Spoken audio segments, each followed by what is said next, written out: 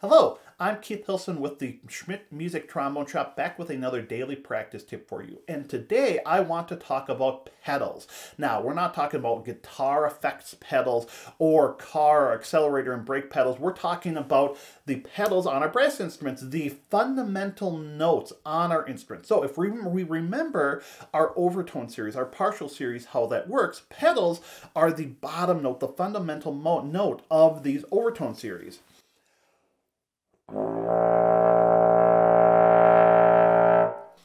And they are getting, this is really the extreme bottom end of our register. So developing this, playing in this low register takes a little bit different approach than really any other range on our instrument. Now, there are some similarities to other work we've done in the lower register. So as a reminder, with our lower register, as we're getting down, for example, in trombone, euphonium, baritone, in bass clef staff, as we're getting down, the bottom of the bass clef staff, getting below the staff. On tuba, of course, this is going to be an octave lower. As we're getting down into this register, we have to make a few changes. In particular, we have to use the proper air to support the slower vibration we need to have. So we're going to be using slower air, broader air, and still supporting with the air. And we're going to be opening up our embouchure to help support that. Like so.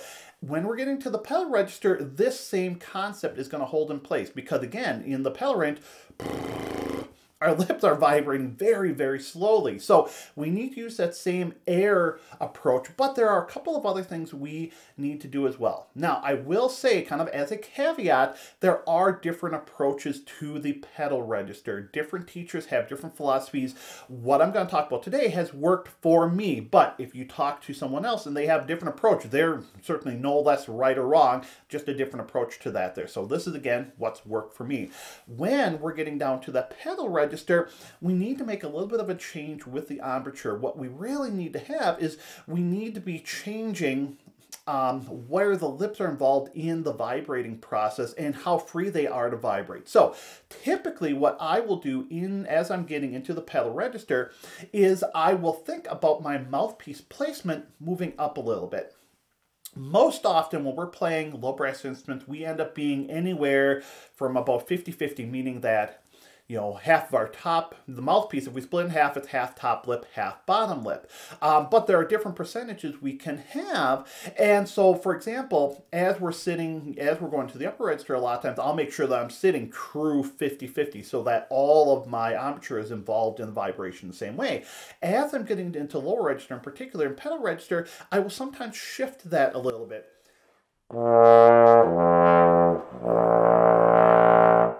And I will shift that up ever so slightly so that I'm using a little bit more of my top lip in the mouthpiece.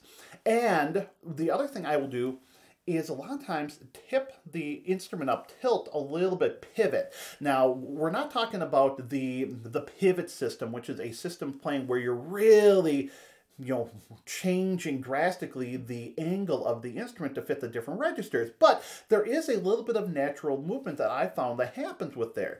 And so, for example, in the lower register, in the pedal register,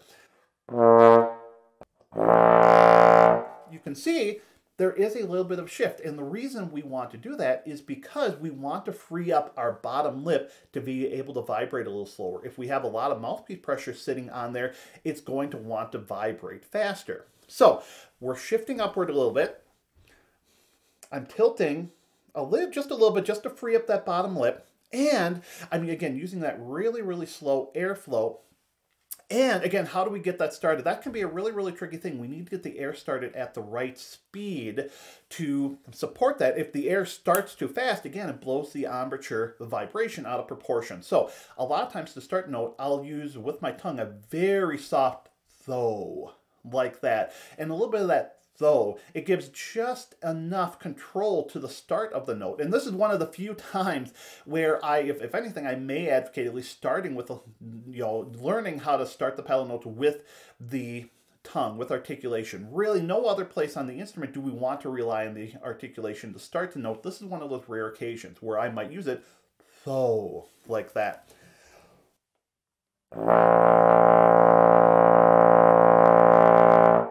Like that. like so. Once we can get that pedal to start, then of course it's a matter of expanding downward. So one of the things I'll do if I can get, for example, my pedal B flat started, is then I will do glisses downward from there, like.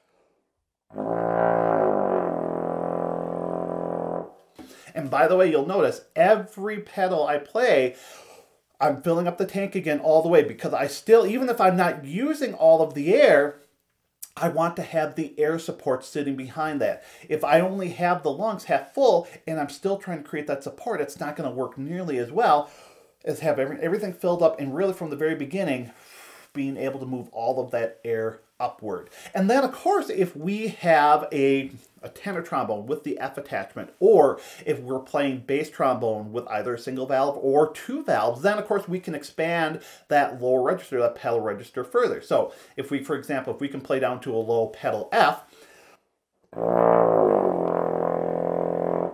of course, transitioning, and then on the F side, if you're playing a tenor trombone on your trigger, or if you're on bass trombone using your first valve,